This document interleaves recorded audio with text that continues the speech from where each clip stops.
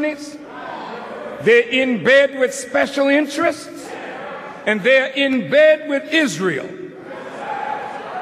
Most of your senators, many of them, and congresspersons are honorary citizens, members of the Knesset.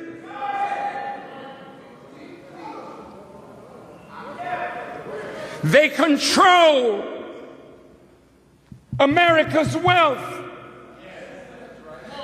President Bush was controlled. There's not a president that is the real power.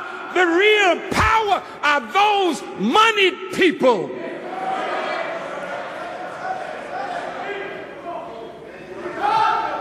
Barack is not in power.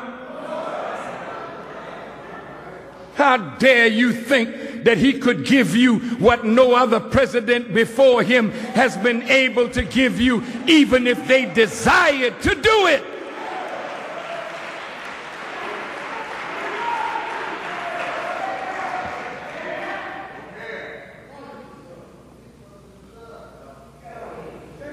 You tell me to teach,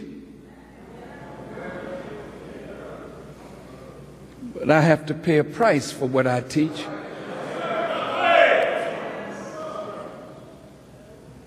You won't say that I don't love you, because I'm willing to die to prove it, as well as to live to prove it. What I said today is a death sentence on myself. But look, you know, the Bible says my Father, he sits in heaven and he laughs at you. If you think that you can put that small time stuff over today on us,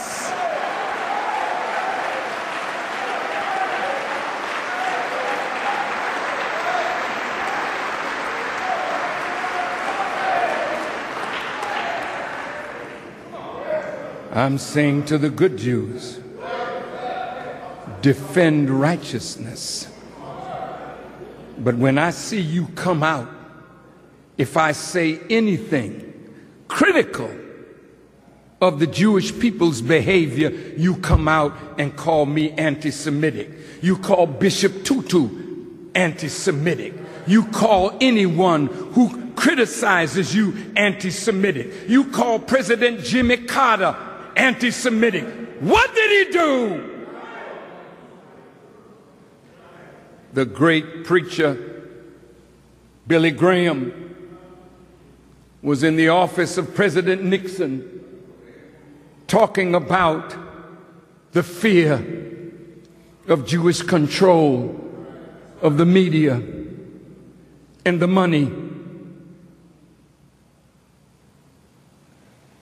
And when the conversation was discovered, Mr. Graham was forced to apologize. But as a man of God, Mr. Graham, you don't need to apologize for telling the truth. You're a man that God has blessed. You've lived to old age. Die fighting for the truth. Never bow to falsehood. You know that what you and Richard Nixon were talking about was the absolute truth. And now members of the Jewish community who not really religious Jews,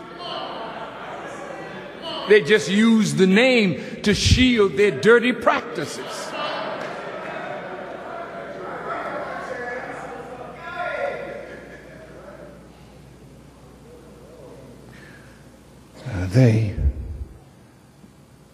Their days are numbered. I know that tomorrow when you write of me and what I said today, you will step up your anger and your hatred of me and those that are with me. It is written that the dragon was after the woman that was pregnant with a man-child that was destined to rule the nations with a rod of iron. So the dragon spewed out of its mouth a flood after the woman.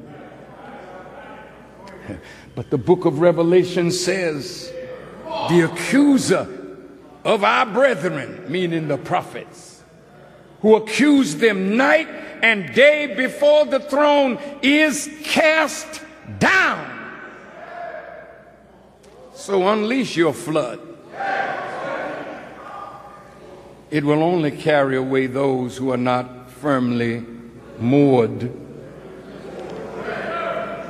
firmly settled. Come after me with all that you have. But I want to tell you today that before the week is out, God will answer what I've said today.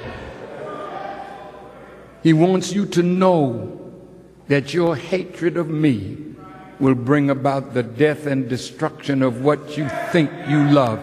He may allow you to take me into your hands. My life you can't have. But he may allow you to take me. But you will never kill me. Never! Never!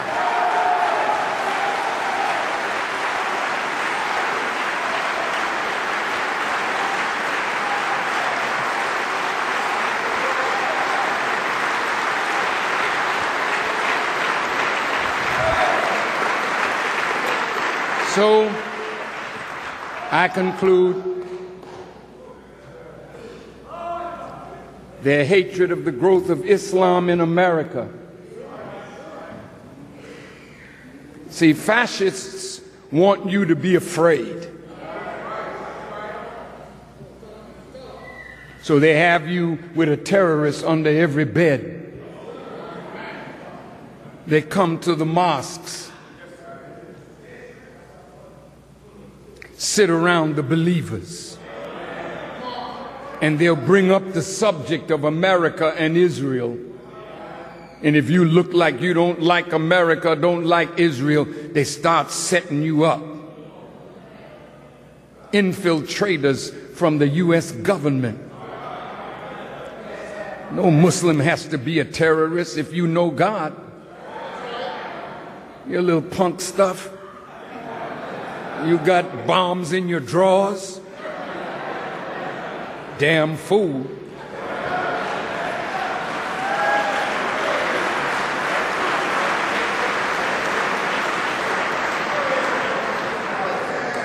There was some wind blowing in New York. Planes couldn't fly. There was some snow, unusual snow coming down. Nothing moves. Floods and mudslides on the West Coast. Tornadoes, you ain't seen nothing yet. There'll be hailstones coming out the sky, Elijah Muhammad says, like blocks of ice, killing all your livestock, destroying your homes and killing anything that it touches. Go ahead and come after us.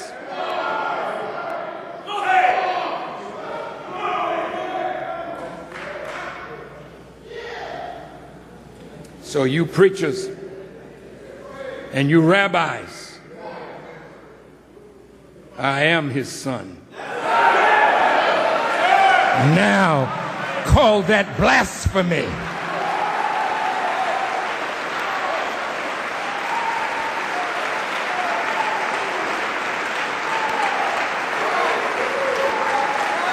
And if you go to war with